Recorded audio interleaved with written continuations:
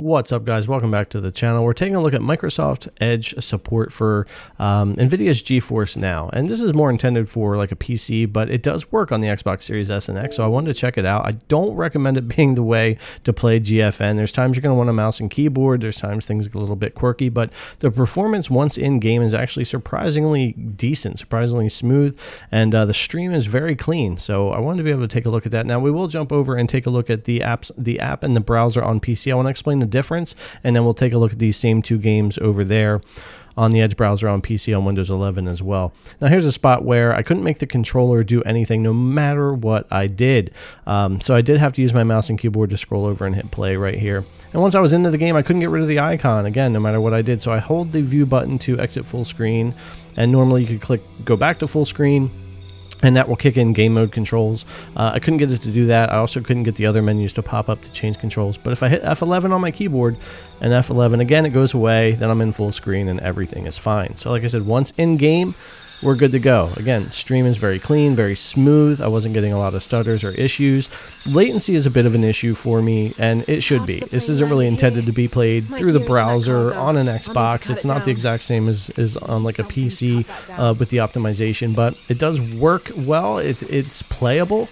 When you get into like a first-person shooter, which we're going to jump over to Far Cry 6, I suffered a bit more when trying to aim, but a game like this, I didn't notice it as much. Definitely worse latency than Edge browser on PC, and definitely worse than the app. The app is definitely the best experience. But here we are in Far Cry 6. Again, as you can see here in the daylight, not an issue with the stream. Very clean for 1080p 60. Decent, very decent. Not much pixelation or issues. And I was able to get a couple shots off in here, but I can't really micro adjust and aim as well as I would like to. Again, like I said, the latency is just a little bit floaty for me on here. I'm really used to much tighter controls. Some people may not notice. Some people may not really think it's a big deal, and it may work really well. Again, not the most recommended way to play GFN, but it certainly works over on the Xbox Edge browser. All right, let's jump over to PC. Here's the Edge browser right here, and we are running on the newest update, of course, for that. And this is technically in beta, so more features could wind up showing up for browser. Many different things could happen, but just as they're getting back into Edge, this is what we've got here. And I'm going to show you the difference in settings between two apps as we get into this so that you know what the difference is. Latency is definitely going to be a bit different, too. I always have a little bit more latency on the browser than I do over on the app, which is typical, especially now with the update, because we've got that adaptive sync, which is being rolled out more system-wide instead of an adaptive VSync per game. So getting over here into the app, you can see I'm logged into both for Edge and for the PC app. Now we'll go into the settings on the PC app, and you can see in here we have all the settings. I would normally have the max bit rate set. We'll change that 1080p 60 right now here. Adaptive on the VSync. You can see in-game graphic settings. That's locked behind the 3080 tier. So when you sign up for the 3080 tier, you can have the in-game graphic settings. Although I do tend to have a lot of those stick anyway before that feature, but we'll see what happens with that going forward. Now, when you click on the options on the PC app that's updated, you'll see the preparations for the RTX 3080 tier with the 1440p right here, which we wouldn't be able to select regardless on this tier on my Founders.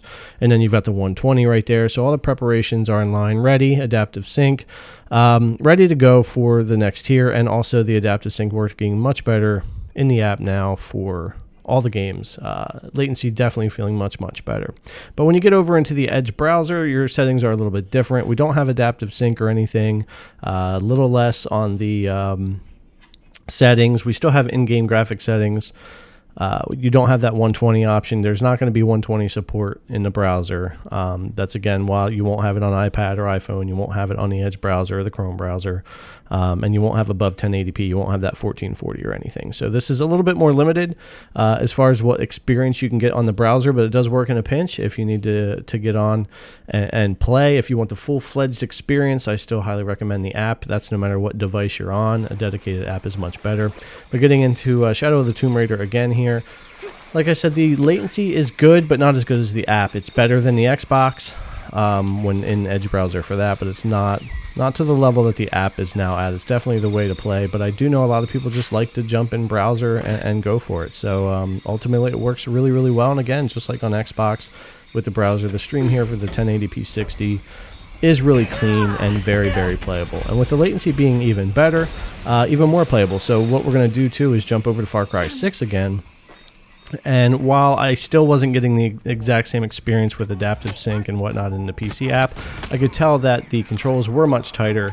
As far as the stream, it looked the same. The 1080p 60 was still clean, still solid, no major stutters or issues with that. So that was about the same as on Xbox, but the latency was definitely way better on PC with the Edge browser. Much less issue with that, and I felt more confident getting into a first-person shooter like this and just kind of running around and getting some shots and doing my thing here while I was recording. So, like I said, ultimately, the Edge browser, whether you're on PC or Xbox or whatever device it may be, it's not the ultimate experience that you're going to get from GFN. However, it's improved much over the past year in my testing with Edge browser. It used to be on Edge, it went away, and now it's back, and it seems improved. So it's definitely a viable way to play. It just doesn't quite give you the app experience.